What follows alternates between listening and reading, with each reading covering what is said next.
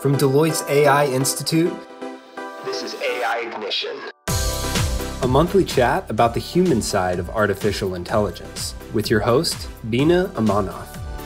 We'll take a deep dive into the past, present, and future of AI, machine learning, neural networks, and other cutting-edge technologies. Here's your host, Bina.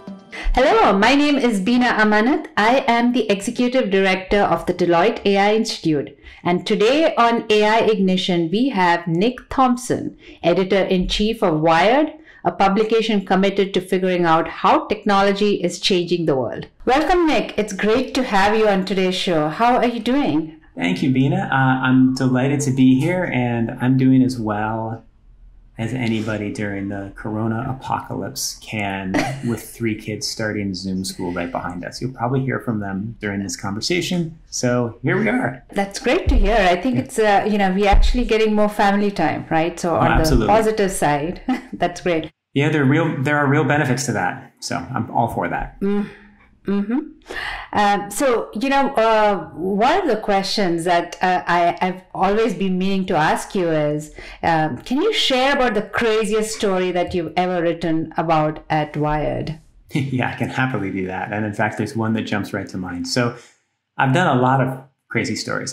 One of my favorite crazy stories was trying to track down whether the Russians actually built a doomsday machine that was reactivated under Putin, and talking to Russian nuclear scientists and meeting with, secret, Russian scientists, and getting my wallet stolen when I went to Moscow and worked on it and having it returned with everything but the business cards.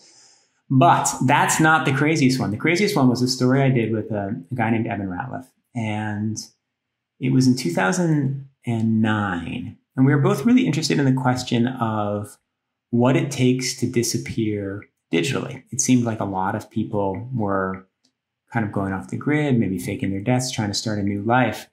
And Evan and I and 2 other friends got extremely drunk one night, and we came up with this idea that he would do a 2-part series. First, he would write about how you go off the grid and disappear and fake your death. And then he would do it, and I would organize a manhunt to try to find him. And so we did it. He wrote a story, and it was terrific. And then he went on the run. And the rule was that I would have all the information that a private investigator would have. This is very early in Twitter. It was the first time I really used Twitter. And I would post all that information on Twitter. And we got thousands of people looking for him, posted all these clues. I interviewed his family members. I posted the information online. He tried to disguise his steps. He shaved his head. He ditched his car. He traveled around the country. He sort of hooked up with a band that was on tour. And then eventually he was found. The deal was if somebody would find him within a month, they would win $5,000. And if they didn't, he would get $5,000. And at the end, the last few days, I started giving out more clues. And there was a clue. If you solved the New York Times crossword puzzle, there was a clue that we had gotten Will Shortz to embed. And it revealed that Evan had to go to a book reading that day. And meanwhile, he had screwed up using Tor at one point, which had revealed his Twitter account to a really smart user who had followed his new identity's Twitter account as a fembot, so Evan wouldn't suspect anything. And then by tracking the IP address of the Twitter account, had realized that Evan was in New Orleans. And so suddenly there was a whole group of hunters who went to all the book readings in New Orleans and found him. So it was awesome. So is the conclusion that you cannot disappear digitally? Well, the conclusion is that back then our writer couldn't disappear. It's interesting right now, it is harder to disappear now, right? We have so many more digital footprints, so many more breadcrumbs we leave behind. It would be very, very hard to disappear. But there are also tools for disguising, right? I can set up a VPN in 2 seconds right now, which I couldn't back then. I can disguise my tracks in certain ways. In fact, let's try it. So, Bina, I want you to go on the run, and I'm going to try to find you. I think it's probably harder to disappear now than it was then, but it can be done. It can be done. Yeah. You've been covering the tech world for a long time. I mean, there are. I'm sure there are a lot more crazy stories that we could talk about. But are there what are some of the biggest changes that you've seen in the past 10 years? Besides, becoming harder to disappear digitally, are there some big changes that you've seen how tech has shaped the world, can you share your perspective on the past 10 years? Yeah, the last 10 years are so interesting because there have been all kinds of magical innovations. There have been many of the best things that we forecast would happen have happened. But what's happened over the last 10 years is tech has gone from being outsiders and challenging the power structure to being the power structure, and to, the most powerful and important companies on earth are all tech companies. The people with the most influence over American culture, American democracy, are executives at tech platforms. So tech, and this is an interesting challenge for Wired, right? Because Wired started as a magazine championing the tech industry and pushing the narrative that change is good and that whatever tech brings you will be positive. And now we're not pushing a bunch of scrappy outsiders with great ideas. We're doing the opposite, right? We're challenging a bunch of insiders with maybe too much power. So the whole narrative of the tech industry has changed. The way people think about the tech industry from, small, cool, and scrappy to gigantic and in some ways threatening has changed, maybe overcorrected. But that's a massive, massive shift. And it's happened slowly over the last 10 years and then very quickly over the last 4. Yeah. I mean, I've studied things like assembly language and COBOL, and at that time, tech was more in the back office, right? Yeah. Now you hear more and more that every company is a tech company. Right. It's almost, what's your take on, that statement of every company, no matter which field you're in, is a tech company? Yeah. Well, so not entirely true, right? I was just, paying a bill to the guy who, is building a trench in our backyard, and it is a small operation. Yeah, we communicate by email, and I send him the check via, automatic payments and Chase, but he's not a tech company. I mean, in some ways, like, the hydraulic lifter is technology, but not every company is a tech company, but more and more. I mean, a very interesting example is my industry, media, right? Are we a tech company? In some ways we have to be. And in some ways the struggle of the media industry has been to understand how it has to do that. So there are very interesting opportunities in every industry as creative people recognize where tech can change old sclerotic processes, or AI can change old sclerotic processes and make them much more efficient. Yeah. And I think, AI is another one of those where it's disrupting across several industries. And as you look across these industries where AI is disrupting, what are some of the areas that you find most exciting? Or think about, what are some of the areas that you didn't see happening or getting disrupted, but have gotten disrupted or have changed? Yeah, the most interesting to me right now is medicine. And of course, AI would disrupt medicine, but it's an area where technological change is surprisingly hard. And there's this interesting dynamic where medicine is the area where both change is most important and you could get the most benefits through big data analysis, right? You could really get everybody's health records, make them transportable, understandable, and do machine learning on them. The capacity to develop new drugs and make people healthier is profound, right? So sort of the potential net benefits to humankind of machine learning and medicine are massive. On the other hand, the potential privacy violations could not be higher either, right? So you have this tension between huge benefits to the group and huge risks to the individual. And so over time, the healthcare industry has been a little more resistant to innovation than I would have expected. And it's partly because of the privacy concerns. It's partly because it's a highly regulated area, which is highly risk averse. But then what happened is COVID, and people were afraid to go into the hospital, and everything shifted online. And the number of telemedicine claims has gone up 4,000% or whatever the number is. And the amount of innovation we're now seeing in medicine And the long-term effects of that, it's just astonishing. And you're going to start seeing telemedicine booming. You're going to see the invention of technologies that allow for at-home data gathering of a kind we've never had before, right? We'll be doing sonograms at home. You can already do stethoscopes at home. Like the things that will be built in medicine in the next few years, in part because of Corona and in part because of the innovation unleashed, are extraordinary. So I would say medicine, number one, education, probably number two, but a lot of areas with big, big change. What I've seen is also the fact that the core technology of AI is evolving, and then the applications of AI is growing, accelerating, and then there's the risks and consequences, right? Whether we talk about the ethics, privacy, security. So that's like three parallel streams, and each one is still evolving. None of it is mature on its own.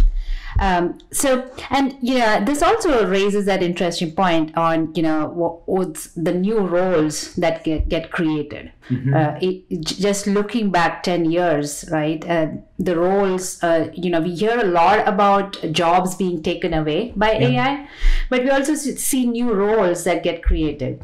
My question to you would be, what is a role that you didn't see coming, or what you were surprised and, you're like, I didn't, I never imagined that a role like this would have existed 10 years from now? That's a good question. So I would say the thing that's been most interesting to me recently was a conversation I had with somebody who's, deep into this question. And I was pushing it. I was saying, so, where is AI really changing businesses in surprising ways? And the answer was, what we're learning is that most companies that hire AI researchers and just say, hey, we need an AI strategy. We've hired 3 people who know AI. We've put them on the data science team and they're over there in cubicle 9. That's not working. But what really is working are companies where they've figured out systems where AIs and humans can work together to be more efficient. And so, going back to medicine, there's long this hypothesis that AI would replace radiologists, right? And so that was kind of the iconic example. And if you read any book on AI published between 2007 and 2016, it will talk about radiologists. And what we've actually seen is that image recognition has improved as expected. AI is extremely good at reading images and identifying tumors, but it hasn't replaced the radiologist. What it's done is it's allowed the radiologist to be much more efficient, right? And I interviewed a radiologist not long ago who said, well, sure, I work with an AI, and it means that I can look at 100 scans a day, and it will give me probability scores of each of them, which allows me to sort through them much more quickly. So I think that what's happening with AI in the best cases are companies and individuals kind of moving up the chain. I'll give you another example that I love. I was talking to somebody else at another company, and what they've done is they've used, it's kind of a meta AI example where they've built an internal training system where they identify what are the jobs that are likely to change the most in the future, where are we going to have the most needs, which of our employees are most at risk of therefore losing their jobs, and how can we upskill them, and then helping to push those employees into education systems to learn the new skills. So in some ways, it's using AI to identify how AI will change the organization and then training people in AI. And this company has shifted huge numbers of jobs without having to do layoffs, which is a really, really interesting thing to have done. Several industries have changed, and can you speak a little bit about how has the media industry, media business changed? You've introduced a lot of new concepts, like the paywall, but how has the business itself evolved with AI in the past few years, and what are some of the jobs that exist today which didn't exist in media industry 10 years ago?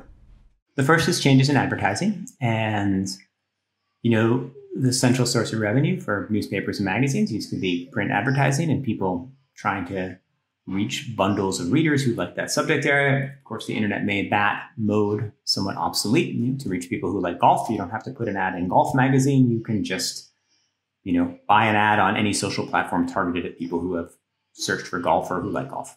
So the advertising market has gradually declined, and that's put a lot of financial pressure. So the way that we countered that, or the business model we built at The New Yorker and are building at Wired, was primarily about subscriptions and paywalls, which is, okay, fine, we're not going to get ads, let's just make content that people like and say you have to pay us to read it. And that's worked quite well at both places. We've also branched into the business model of affiliate reviews. So for example, we'll review a bunch of headphones, and if you click on one, we'll get a cut. So that is a rapidly growing business area for us. And that's terrific and good. Other companies have done more in events, or they've done, all sorts of other ways to compensate for the loss of advertising. Though, of course, the number of jobs in media has declined massively because, we were supported by advertising. So then what about AI and technology? Well, there are some uses for it. So I built a company on the side. It was a really interesting media business model. It's called the Atavist. And what we did is we did one long form journalism story a month, and we would present it in a really crafty, interesting way, layering video, audio, and text. And then we built a custom CMS to support it and then licensed that CMS. So we would basically test the CMS through our journalism, improve it that way, and then license it out to other companies. It was a good company. We sold it to WordPress. It was a successful, happy outcome for a journalism entity.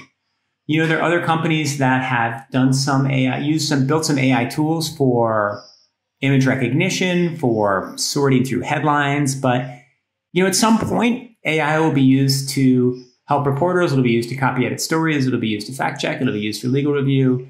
It'll be used to make assignments. It'll be used to write stories. Right now, AI can write sports stories, but really nothing of complexity. And why is that? Is that because, there is a lack of the domain expertise and the AI specialist connecting? Is that, there needs to be some cross-pollination, the domain subject matter experts driving the needs, the demands from the AI experts to actually build that out?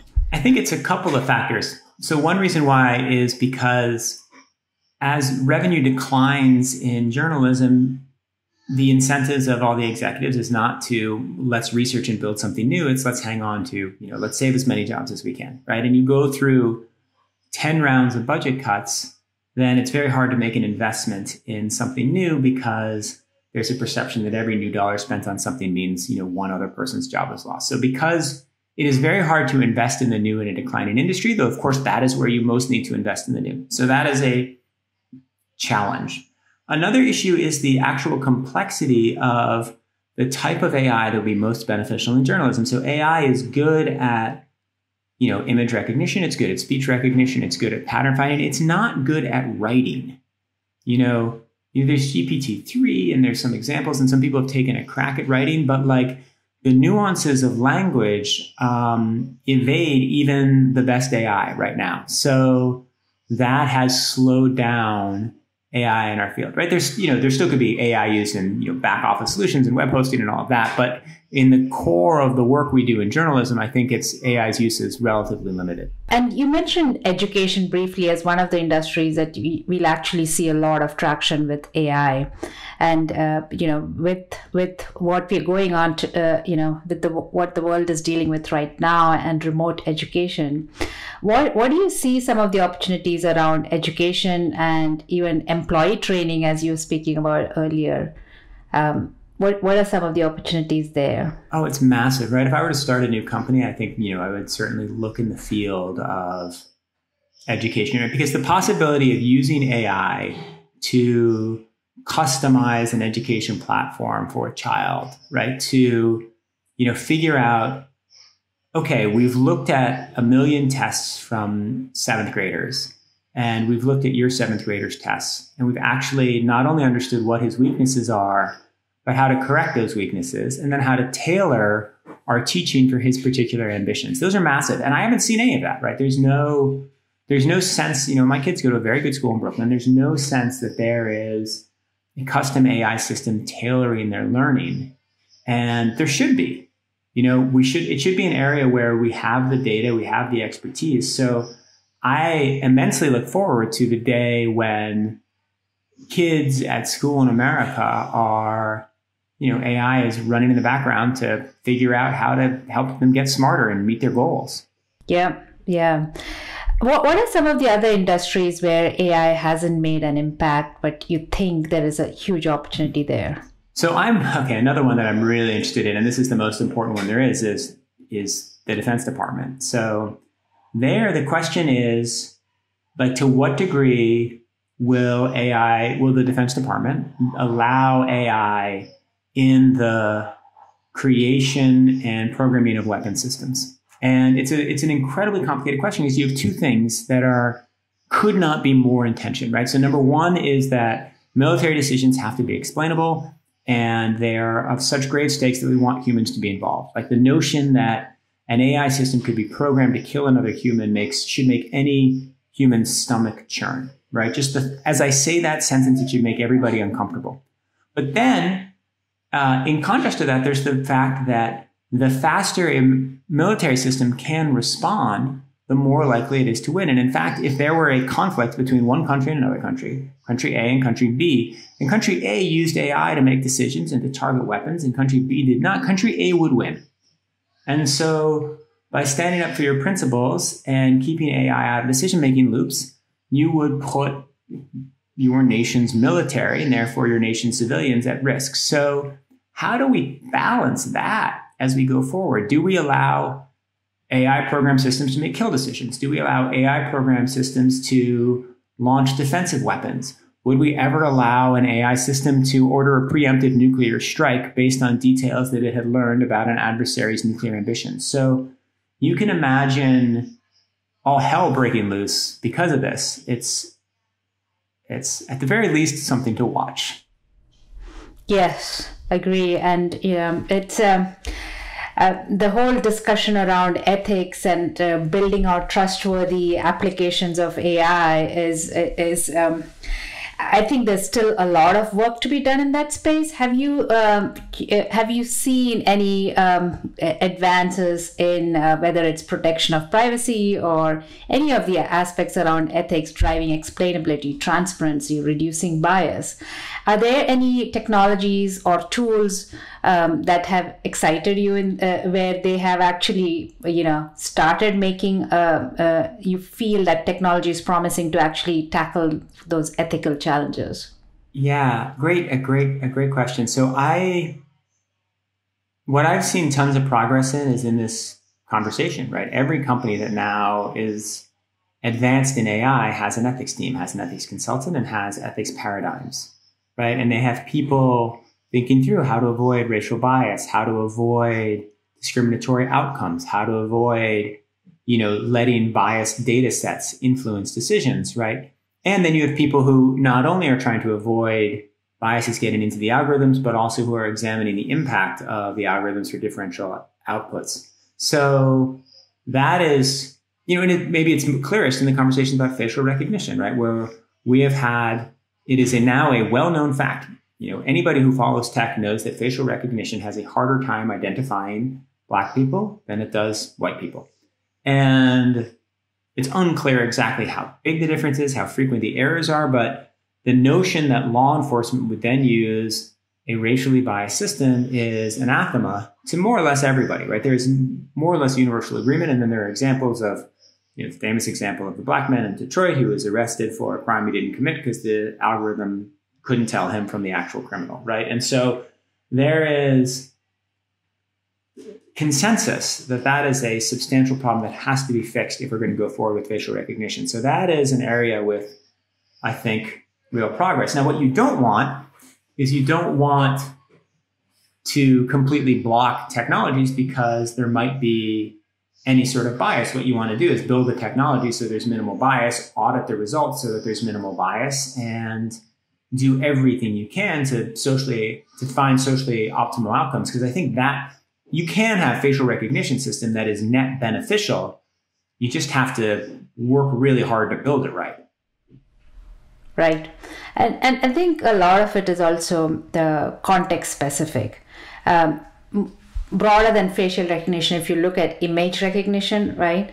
It might be in where you're using it on a manufacturing plant for safety, right? Being able to recognize those images and actually provide safety guidance or warnings is super important. The other thing is also it comes to the fact that we don't really have clear regulations, or that stream itself is evolving, right? The third stream, the consequences, the risks, and how do you mitigate that? I think it'll take a few time. Do you think as we evolve on the technology side, the risks and consequences can grow at the same pace, enable to help continue to drive innovation, but with the guardrails? Yeah, and I think that's where we are, and I'm very heartened by it. One of the big changes, I've been in this job 4 years, is over those 4 years, as I've watched this closely, I would answer that question much more confidently now than I would have 4 years ago.